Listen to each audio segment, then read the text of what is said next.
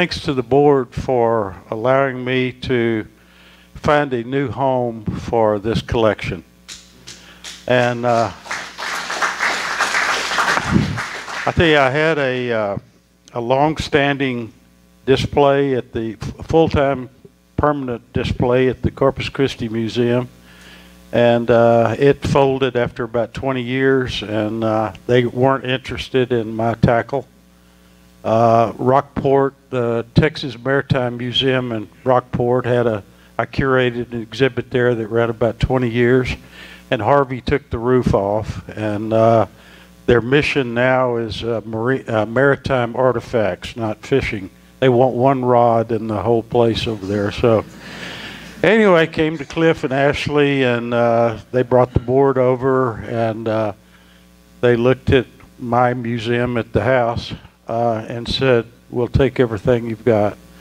So I'm really happy. Many ways, I spent so much of my childhood over here fishing, living on the piers and jetties, and fishing rod in one hand, BB gun in the other, giving Mother Nature holy hell. And I like to say my diet over here sometimes on the jetties and the piers for 2 weeks on end would consist of premium saltine crackers, Spam, Vienna sausage, and sardines. And that will do a number on you. But that didn't matter. It was all about fishing. So I started collecting when I was about 12 years old. If anybody collected anything since they were 12, you've got a whole bunch of stuff, and I do. Always had a fondness for fishing lures and the old fishing tackle, and I didn't really know what I had until I retired and started pulling everything out of boxes. I knew I had some good stuff, but I didn't know how complete it was. And as I got everything organized, I saw that, yeah, this really needs to go somewhere. So what I'm going to talk about tonight are 6 lure companies that started in Corpus Christi back in the 1930s. 2 of them started out with the guys being commercial rod and reelers. They didn't have nets. They didn't have any of that. They made a living with the rod and reel, throwing lures that they carved. And two of them ended up being the people wanting their lures. And they started selling them, and then after carved out of wood and off bicycles in Corpus. And after World War II, when we finally had plastics, started molding them out of plastic, and the rest is kind of history. So I'm going to talk about these 6 companies, and it's a long PowerPoint. Bear with me. I'm going to cut through some of it, but this is my, well, I don't like laser pointers. This is my old school laser pointer. If somebody's not really, paying attention up on the front, and it doesn't need batteries. So, but we're going to talk about the Hump Lure Company. We're going to talk Bingo. We're going to talk about Plug and Shardy. We're going to talk about some of these subcategories of companies. Farmers Lure Company over in Ingleside. Sportsman Lure Company that operated in Corpus, Mathis, and Robstown at one time. But all these companies, once they were produced in plastic, by about 1969, all of them were closed. That's about the extent of it, 1930s to up until about 1970. And I had some big hits back in the day when I was a 20-something-year-old kid trying to meet all these guys that were still alive, and they just gave me stuff. Said, "Kid, you interested in this stuff? Take it, take it, take it." And ended up with lots and lots of stuff. A lot of it uncatalogued, experimental, prototype stuff. But let's go ahead, and that's my show and tell board there. And I've got that in my shop, and every time I walk by that, I catch a hook in my shirt or something. And I can't, my wife is up in the front of the house, I'm back there hooked up, and I've got to move that thing or put some tubing on those hooks. Okay, one of the earliest companies was Nichols, later became Pico. Pico is Padre Island Company. Nichols started carving baits in the 30s out of wood. Some beautiful, beautiful baits. These are probably from the mid-30s. So many of these, before there was hardware, screw eyes and all that, you would take a sewing needle and you would heat it up and burn a hole through that lure and then burn it, then put your hook on there, run it back through, and then run it through again. You couldn't change your hooks on them. So if they lost a bait or lost a hook, they had to start all over on these things. But this is just kind of an array of some of the early Fred Nichols stuff. Later on, in 1948, Nichols converted over to Pico, Padre Island Company, and probably any bass fisherman is very aware of the old Pico perch.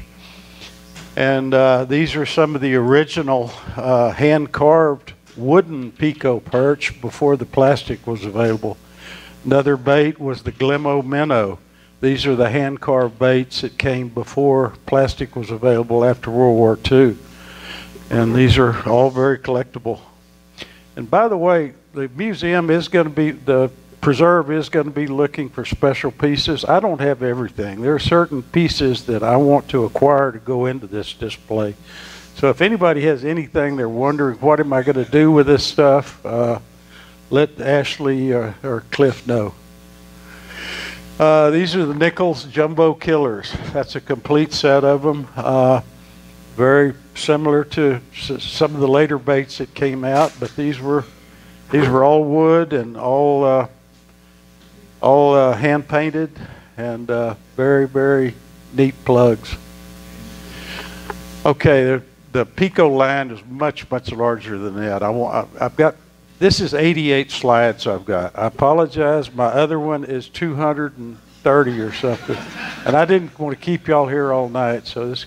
David Sykes has taken a lot of photographs for me lately, and I haven't been able to incorporate those yet into a more recent deal. Uh-oh, what'd I do here?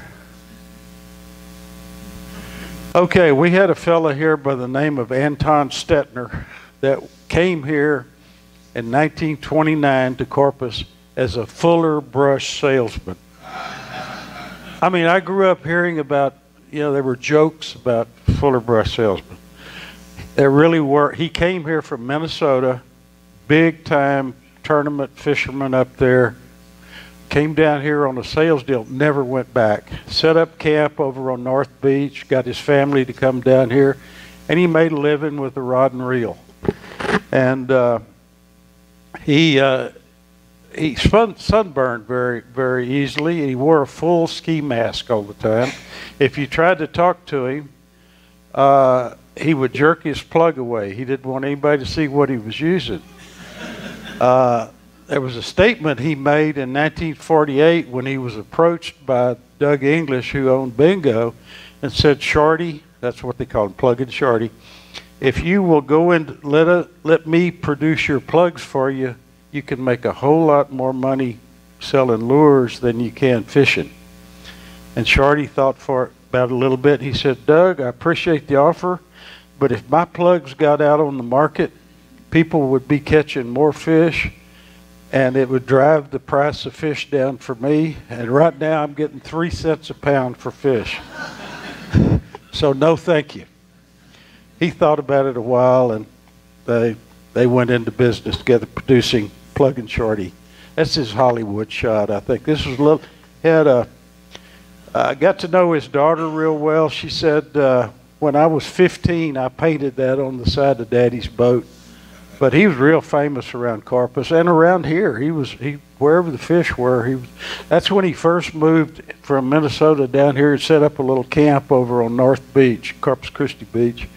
And you can tell by the car, and he's already got lures in his hat. Those are all obviously hand-carved lures. And that's what the shop looked like at the time. That's Doug English, who owned the business, and that's Miss Stetner, Miss Shorty, they called her. He mostly wanted women to put the lures together because they were so good with their hands, the dexterity.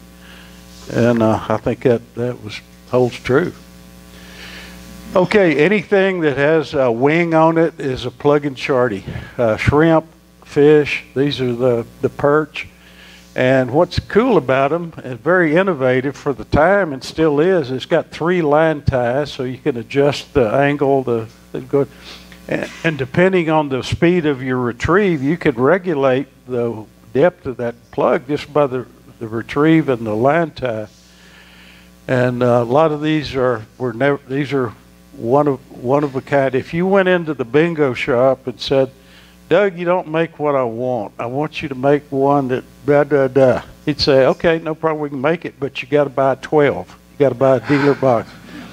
So they would set back, they'd make 13 or 15 or whatever and set one aside. That's the kind of stuff I got that was never produced. So a lot of there's even one in the middle there, it says plug and shardy on it, so kind of cool. There's the plug and shardy shrimp. There were 3 sizes, and they had about 20 colors, I think, in them, but everything has a wing on it. And had the big bull shrimp, and then had the medium-sized shrimp, and then the small one. And that's how they kind of came on a card with a cellophane on them. The guy would walk in with a bucket with these things hanging on it, and ask the bait dealer, mom and pop bait dealer, pier dealer, whatever, pier owner, "How many do you want?" And they'd sell them right there. There's more of them. The plug and shardy minnows, large minnow, small minnow. And all this stuff is coming to the museum. So my wife is very happy about this because I continue to take over her space. And I don't care if I just hang a case of lures back there kind of hidden with a lot of other stuff, she'll notice it every time. Okay, this is bingo. Whoop, whoop, whoop. That's just something, a painting somebody did. Popo, if anybody remembers him over in Rockport, he sold a lot of lures. Doug English sold bingo lures that each made 5 different models in 58 colors, each one of them. Did the fish know the difference between the, no, but the fisherman did. I gotta have that one. And it may be as subtle as white. One had an orange back and a yellow belly. The other one have a yellow back and an orange belly. Would the fish know that? But the fisherman. This is a display I got out of a beer joint back in the 80s over at next to the King's Inn, over in Baffin Bay. There was a commercial fisherman that hung this in the beer joint. It's a Winchester knife case. It's in, and I got it bought it off the beer joint wall. Bandito called me up one Sunday, said, read an article I wrote, said, "You don't have anything, come see me." I went to see him and ended up with a lot of stuff, including this. He wouldn't give me his name, it was just Clink. I guess that was his Bandito name. I don't know. These are they made a big one offshore, Bingo did, the Super Bingo. And it was more for casting and trolling out in the Gulf. Real pretty lures. They made Queen Bingo. Made the Lucky U, some really colorful. These are a little bit later. They were actually produced in Houston until the early 80s. Some of these are Houston baits, but just wanted to show you some of the colors and some of the different models that were available. These are in the catalog sheet for this one. It showed there were 11 colors. I had 115 colors. Again, it was because of them keeping one out of all those custom orders they had. And a lot of you freshwater fishermen will recognize some of these patterns. One of the things that I think is worthy of note, until about 1960, there were very few people in saltwater, especially in the bays, using artificial lures. It was all shrimp, cut bait, squid, and then some of these marketers like Doug English with bingo. They were real marketers, and they would come out and hand out lures. Doug would go to, on a day like this where the fish are all in the harbor, he'd go to Con Brown Harbor and Aransas Pass, say, I'm going to give you this lure, but every time you catch a fish on it, you must yell bingo. And the word was around the coast, bingo, bingo. Mr. Humphreys, I'll get to him in a bit. Don't get bumps, catch fish with humps. So, you know, all of a sudden these guys that use nothing but bait or something, well, let me put a couple of those in my tackle box, you know, maybe and they'd say, well, you may not catch as many fish, but you're going to catch bigger fish. And people slowly started doing that. Some of the tackle evolved too. I was telling a gentleman a while ago, he said, when did we get the Mitchell 300 reel? And when did we get the 5,000 Ambassador, the red reel? About 1960 is when those were available here. But some of these guys, these hardcore anglers, plugger guys down here in the 40s got to know the pilots out at the Naval Air Station who were flying regularly to Europe. They immediately got Polaroids from the pilots, and they were able to bring back the French reel, the 300 Mitchell, over here, and they would bring back the red reel, the 5,000 Ambassador. It was about 5 years later when we could finally buy both of those in Shoppers World or Gibson's or one of the discount houses. They were way ahead of the curve on getting this stuff. That's another one. There were 9 colors made. That just shows you how somebody would come in and say, Doug, I want black spots on this lure. Okay, got it. Got about 12. No problem. And here's how they were packaged in that thin, delicate cellophane that was available at the time. You know, before World War II, our only plastic was Bakelite. We had some hard German rubber. But until World War II, when we finally got Tenite, we had no plastic, and everything just blossomed after that. I mean, the colors became available. Instead of wood rods, you had fiberglass rods now. Montague came out. And a lot of people started fishing in saltwater and started using lures. The Bingo Flash. A lot of fish were caught on these, and they will still catch fish, but they're kind of pricey to fish with.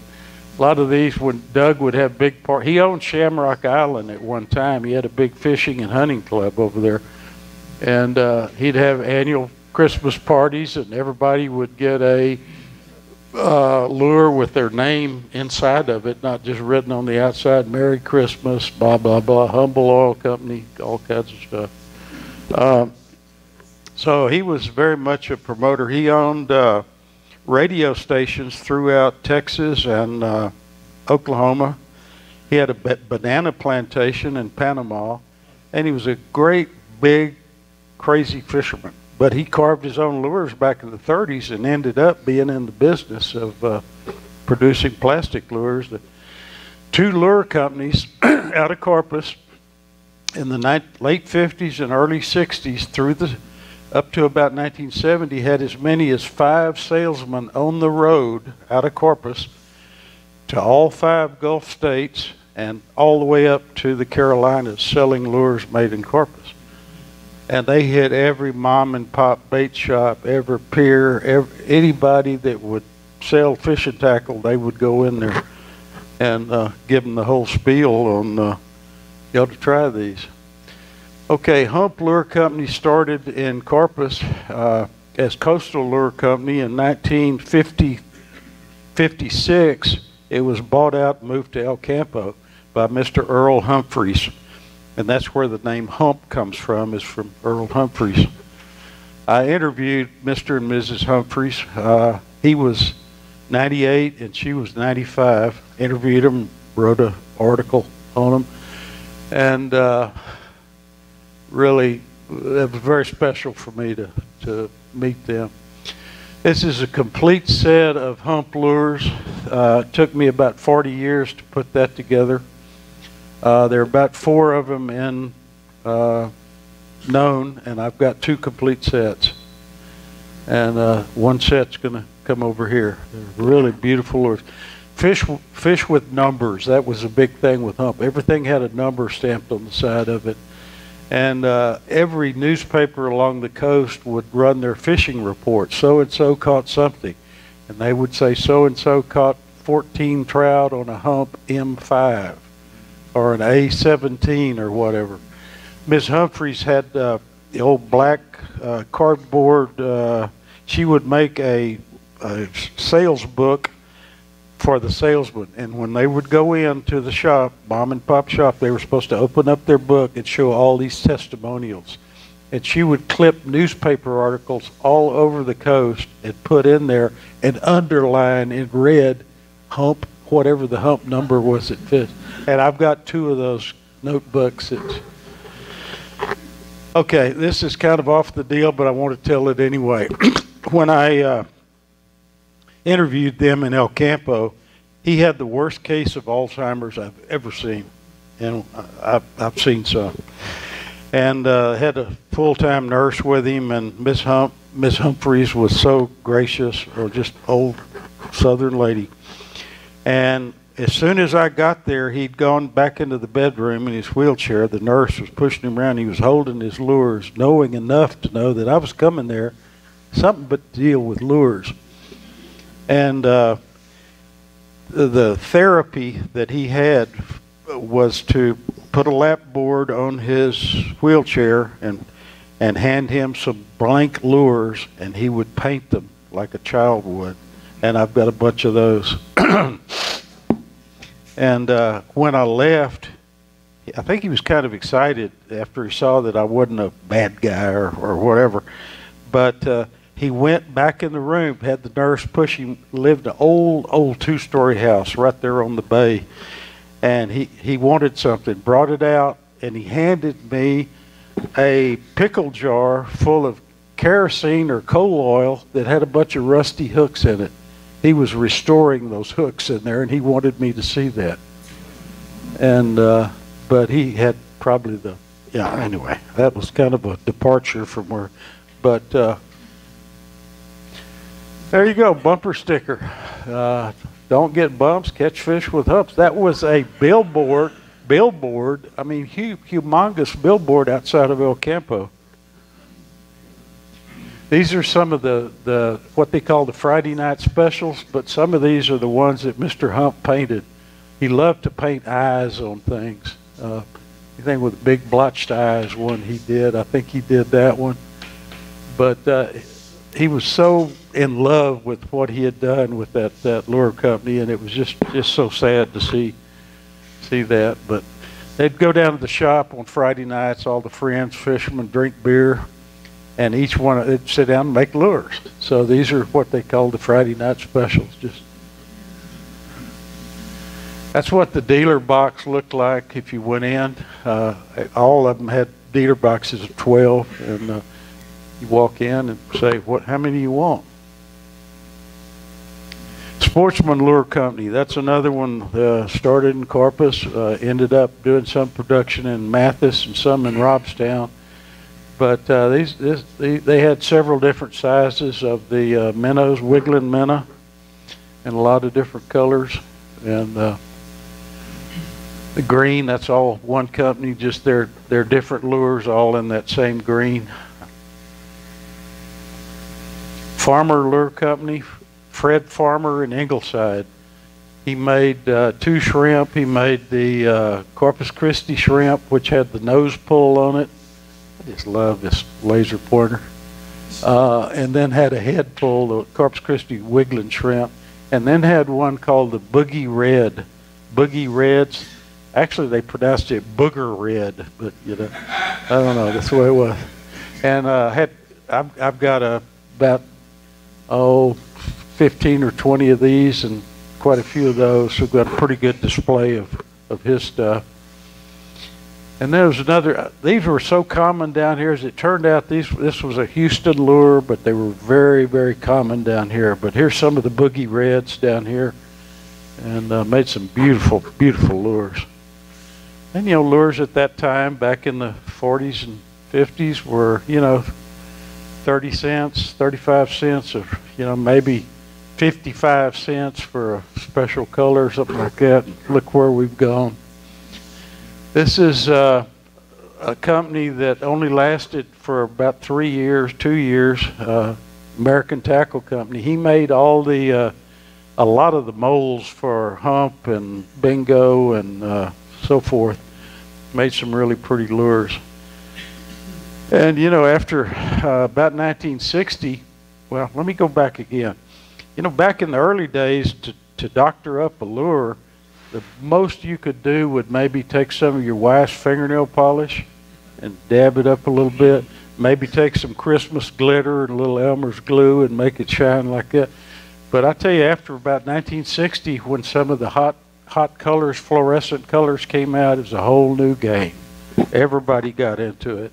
And that's when people really started using lures a lot, because a lot of these would really catch fish and still will. There's nothing. Wood lures, I've got lots of that stuff. Some of these you from maybe up north will recognize the old Martin lures. I've got some Martin shrimp. There's just a buck. This one, people always say, what the heck is that? My uncle carved that when he was, I don't know, probably 1930s, just goofing around. And when I got it, he gave it to me. All this hair was gone off of it. Cockroaches, silverfish, all these. We had a pet pig over in Sinton, and I trimmed it one time, trimmed the pig's back and restored that lure. But just a lot of different stuff up there. Kind of a smorgasbord of hard plastics. We get one thing that I'm doing. The old line-up of lure. You got rows and columns of lures. I'm starting to kind of jazz things up a little bit by just kind of doing like pickup sticks. Just take a lot of lures, just throw them in there. And that's what I did with these hard plastics. And these are, the way it started out, these are kind of lures I grew up with, or I threw as a kid. Just kind of a little bit of everything. But pretty much coastal, pretty much what was used down here. Pete and Ashley, and Kathy all said, those types of things would really make a great jigsaw puzzle for the bookstore, and we're going to do that. Especially always with shrimp. That's what turned me on. Was when I first started collecting, I said, I got to have shrimp. So I've got probably 20 cases of shrimp, maybe. I don't know. I brought a couple of them here. But, we've got our Fred Farmer shrimp. We've got some other stuff in here, DeWitt shrimp. This one is actually, these were real popular when I was a kid back in the 60s. It's actually a real shrimp inside of that. They just poured a plastic around it. And there's a guy out at the base that had a flip. It's got a metal band in it, real thin piece of metal, so when you pop it, that shrimp actually moves. And then some hand carves, Sportsman Lure Company. All of these are Sportsman. Were these hard plastic? This hard plastic. A few of them are soft in here. I've got, that's just stuck up in there, and some of those are. But these are all hard plastic. Tenite is where they started with, which was a pretty good plastic, but nothing like what we've got now. Then to go back older, these are probably turn of the century. These are ones where the hole was burned down through with a hot sewing needle and all that stuff. You didn't change your hook. And you'd go to, I imagine, to all ends to get that lure back if you hung it up on a oyster reef or a piling on a pier or whatever. But just different hand-carved stuff. Not a corpus lure, but I think the Kelly Wiggler guys were over the other night, and they said, we ought to do that. This is hard plastic. It's a New Orleans bait produced in New Orleans. The head screws off. It's a hollow body. It's drilled. It's ported along the sides. It's meant to put a piece of cut bait or shrimp inside of. You screw the head back on. It's got the feelers and the legs and everything. And they were saying we could make that out of soft plastic. I think there's an application for that one. But that's a complete set of those. Those were the 1950s. Then fluorescent came about. And all the corpus companies all produced these hot colors. And that's when people really started throwing plugs, started throwing lures, when had these hot colors out there. So everybody did it. About 1960. Spoons. Oh, I've got a spoon board now that's going to make heck of a jigsaw puzzle. But metal, you know, all the way from, you know, just the old take your grandmother's spoon and make a spoon out of it, or auto spoons, just everything in the world. We had two very, very long-lasting and very high-quality spoon makers in Corpus. I'm not including them here. Mr. Champ. The Mr. stood for Miller Russell, which had a machine shop, but Mr. Champ was a big deal back in the day. Plug and Shardy ended up, after the relationship with Bingo ended, farming the Triple Chant spoon. And again, it had different line ties, and you could regulate its depth. There's some of the other spoons over there. Miscellaneous. These are hand carved by Doug English, early plastic. And then he started producing prototypes. Well, let's go ahead and shave the head on one, or let's change the tail up and experiment. And they'd hand these out to different people. English always said he could tell if a man knew how to fish just by the way he walked. Yeah, I don't know. But the old timers were like that. You know, they were, yeah, I got him figured out just walking up. You know, so a lot of the early stuff there. A lot of the, in the 40s, after World War II, plastic was available. English said, we need to make spoons out of plastic. And they tried everything in the world to get plastic. It's like casting a potato chip, basically, is what it's like. But he tried putting metal in them, and it just didn't work. Tried all kinds of different things, and finally ended up putting two of these together and making what's called the Rudy's Bubble, which is a very famous bingo lure. I don't know if I got pictures of them here, but there's a lot of work done on these, and these are all experimental prototype type stuff, never produced, actually. Of course, you know, some of the old pier baits and wiggle divers and things like that. This color was so big when I was growing up. If you didn't have one of those in your tackle box, you just weren't with it, buddy. It's a tiger stripe, bumblebee, yellow jacket, and very few companies produce that color now. But boy, if you were tarpon fishing, casting, or trolling, and with these south bends and creek chubs, you know, your chances were good. They've got some hand carved ones back in the day that were attempts at having a tiger stripe. I don't know why it's in. There's a guy, the barber, Sam the barber. He was real big down on the waterfront. And the reason that's in there, Miss Hump had that, and she had underlined in red what Hump lure he used that day, and that was in the salesman's book. Okay, what's the most popular lure color ever? Red and white. So that's just a little bit of everything. Got some feathers in there, got some fur, got a little bit of everything. That's going to make a real pretty jigsaw puzzle, I think. You know, I mentioned holographics earlier. You know, hardly anything new in fishing. Let's say holographics. You know, now we've got the scents, we've got the holographics. Hey, what better holographic is there than mother of pearl? I mean, holographics are still trying to create that kind of a reflective material. But that's a very old. I think that one was from maybe 1800s. I don't know. It's the oldest spoon I've got. But I'm sure maybe the Native Americans used something like that. Well, that went real fast. Okay, we're going to keep going. One of the boat captains over here, Bob Flood, gave me this old reel. He was in Australia for a while back, and it's just, you know, the old basic, wind it on, throw it up. That's an old wooden horseshoe reel out of England, I think, is where that's from.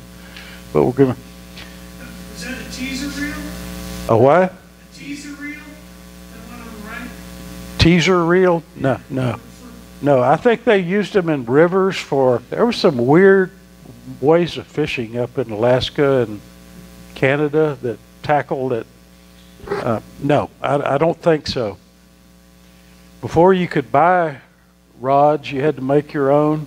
Find a good piece of river cane or something. Everything was wrapped with fishing line. There was no wrapping thread at the time, and my intent with this display is to go from very early to up to about 1970. When graphite came in, that's where I stopped. It's all stopped. And pretty much all the rods would have wooden handles. I got very few that even went as far as cork. It's all, but just some of the old stuff. There's the 300 Mitchell. There's the red reel. Both of them sitting on top of what you really had to have that on was a Shakespeare Wonder Rod, and that you were cat's pajamas if you had that kind of stuff. Then got a little later with the. These aren't even going in there. These are too late. These are 1970s. You know, just some of the reels. I had about 500 reels. Most of them are now on rods that are coming over here, but this is just an array. You know, this is all newer stuff for the most part. There's no Shakespeare President in there and some service reels, but the old spinning reels, they're just absolute works of art. Some of them, the old records. There was a French reel that was really good. Ashaway, who made the first nylon fishing line we had, made a reel, and Damn Quick was a really good reel, and still is. The old line. You know, before we had nylon, we had, we called it cutty hunk. And it was a linen line. And you had to, every time you used it, you had to take it off your reel. You had to put it on a line dryer or whatever and wash it and then dry it and then put it back on your reel. And the way they would give you pound test, it didn't say 27-pound test. It would say 9 thread. And each one of the threads in that linen line was 3-pound test. So if you had a 9-thread rod, you had 27-pound test linen and so forth. So I've got some of that stuff, and kind of cool. Got to have the old line in a display. It's really okay. Old tackle boxes. I've just got one that was donated, and I've just outfitted it. I need to bring it over Cliff. But I tell you, when I open an old tackle box, there's 2 things that hit me. And remember, this tackle box probably hadn't been opened in 60 years or longer. 2 things immediately come into my olfactories. One of them is monkey blood. Remember mercurochrome? And the other is reel oil. And those 2, when you open the lid on that, it just, the hair on the neck stands up every time. Just some of the old, you know, stuff. So we're going to have a lot of this. I'll add to these. You know, some of them are kind of sparse in containers, but just cool stuff. You know. There's a line dryer. If you took a linen line off there, you wound it up on that. The old shrimp boxes, everybody remembers those, I guess. Keep you live shrimp. Originally made from apple boxes, what they do. But this cast net I bought here in 1972 from Fatso Matthews, who did nothing but make cast nets and pluck ducks in the winter. That's what he did. And Fatso, he was not fat, he was just a rail. I don't know, I guess they called him Fatso because he wasn't. But he said, you're going to cast net mullet off the pier, you need a 8-pound net with 3/4-inch stretch mesh, because you got to get a heavy net to sink down in that deeper water off the pier. So that's a 6-foot drop, which would be a 12-foot total, and we're going to have that in there with a Bill Moore's bucket that Jay Gardner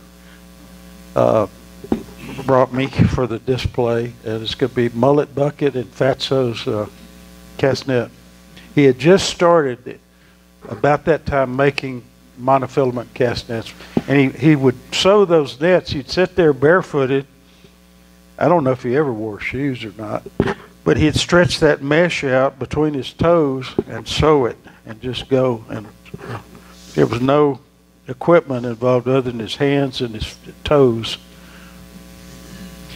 Then novelty stuff. Okay, I've got a lot of stuff. As I said, fishermen always coming up with stuff. This was actually a rig that was produced in the Great Lakes back in the 50s or 60s called an autocast. It's got a huge, it's almost like a pogo spring in it. You cock this back, it's like first gut, second gut, third gut, and let it go. It does not work with that kind of reel. You've never seen a backlash quite like it. It goes from 0 to about 4 zillion miles an hour. It'd work with a push button, Zebco 808 or something like that. But a novelty, you load your bait and your weight up here and let it go. They were in business about 3 years. There's a Texas trout fly. That's a 16-aught hook there.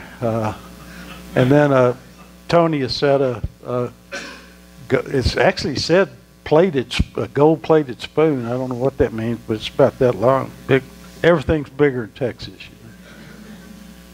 If Doug English knew that you were a good fisherman, he would call you a field tester and maybe give you a field tester khaki shirt and a helmet that had bingo on it. And that's the way the wade fisherman, would go out in the bay with all these different lures on it.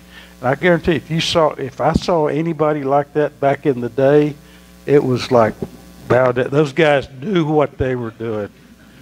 And I've got one of the hats.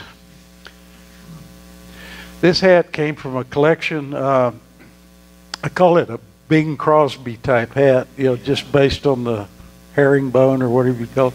It was a Native American Indian guide up in Alaska, and I got a bunch of stuff out of that, but little toothy baits, and I can't get the hooks. I don't know how you got the hooks out there, all stuck in that herringbone. Dealer rings. Go into a bait shop, you take in your colors, your plug and shardy shrimp or your floater sinkers over here or whatever, and say how many you want of each color. Those are real popular. Some of the old stringers. Everybody remembers that one. That was kind of like I call that's the gift that I hope my aunt would not give me for Christmas because she knew I liked to fish. It was like, don't give me that.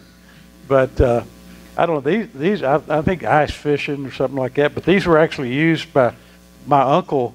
Was a oil field gauger, and he had several spots on the river. He kept that under the seat of his company truck. That was the state record trout at one time, caught by Smiley Chatter Allen, but they gutted and gilled it and ate it. But I'm in a fishing club that started out in 1945 by some of these old guys that were doing these companies and everything. And when I got in, the only way you could get in was somebody die. And finally, somebody died. And at 97 years old, Dick McCracken died, and I got in. And we still have a membership of about 33 deals. It all goes by the old rules back in the way it was back in the 40s. It's really cool.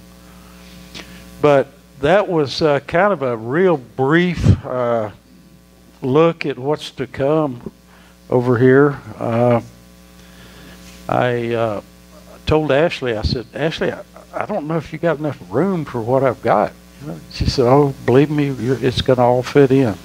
But I have accumulated a lot of stuff. And I'm just so happy that I'm able to share it and put it out where I want this to be kind of a destination for people are going to go see what Texas coastal people, how fishing started and what they used back in the day. I mean, Cabela's makes attempts at that, Bass Pro Shop, yeah, but not coastal fishing tackle. We're going to have, I've done about 150 rods. I've got, you know, tackle boxes, hats, all kinds of stuff, photographs, and I just can't wait till we can start moving into it. But Cliff has done a great job over here, giving me a little room to kind of show you what's to come. And anyway, I'll be glad to answer any questions that you have or whatever.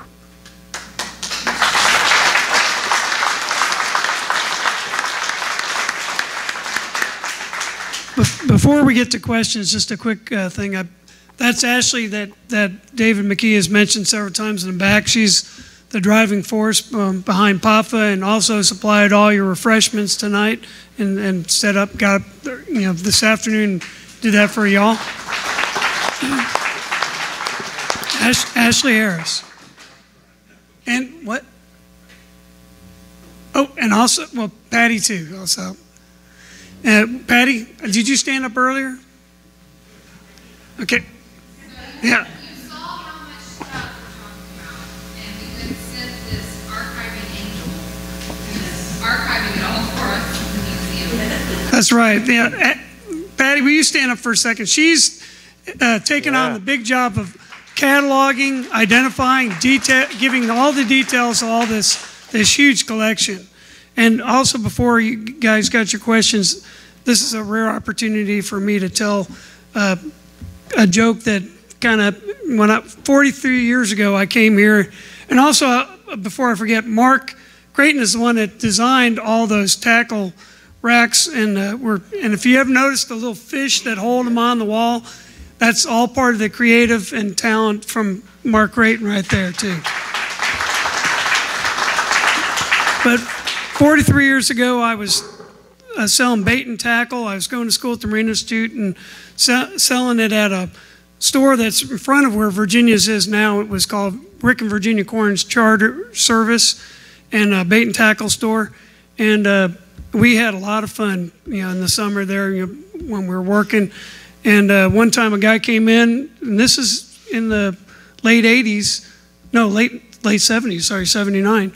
And he came in and he said, do you have any red humps? And of course, we've been cutting up all afternoon. And I said, well, I did, but they cleared up about a week ago. And he got as red as that lure and walked out the door and I had to chase after him in the parking lot and say, please come back. But you can't fault me for taking advantage of that line. Well, you gave an honest answer. That's right. So I'm going to turn it over to Dr. McKee again. Yes, sir. What's your best guess is how many total pieces are in the collection? I'd lie to you if I tried to come up with a number. I think, what have we got now that I brought over pieces? Over 100, but all of them aren't mine.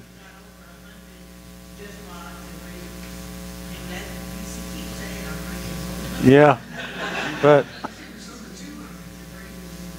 there's, oh, and also Patty's husband Jerry is real active at the boat works there too, so they're really a big deal. But I couldn't be happier working with the team of Ashley and Patty and Cliff. They're just super. Yes. Excuse me? Use cedar, a lot of cedar. That's the only blanks that I've seen. I've got some of those that they used, but cedar was the primary one. It was a little bit harder than the whitewood, the pine, and but there were people that were carving them out of oak and mesquite and things like that. But that was more of just a novelty one time. But the commercially produced stuff was it. I've got one thing. No association at all, connection with lures, but I want to share some advice with y'all. You know, lately I have, and it's a joke. It's a joke. Don't take me serious on this. I've been so fraught about the inflation and immigration. All this stuff's just been eating me up. But I feel so much better now that I've given up all hope. It's the only way you're going to get over it. Just okay. More questions? Yeah. Okay. Well, thank you for having me over here, and again, thanks to the gang for letting me come over. Thank you very much. I did bring a few shrimp and some wooden baits over here that I haven't got room for over here that I thought I'd just share with you a little bit. And they asked me to, I've got 3 books. They asked me to bring some books over here. I'm not pushing books. I don't have any for sale, but you can get them on Amazon or Barnes & Noble or what. They're all on fish. So thank you. I'd be glad to individually answer questions or just talk to you. I know everybody's got that old tackle box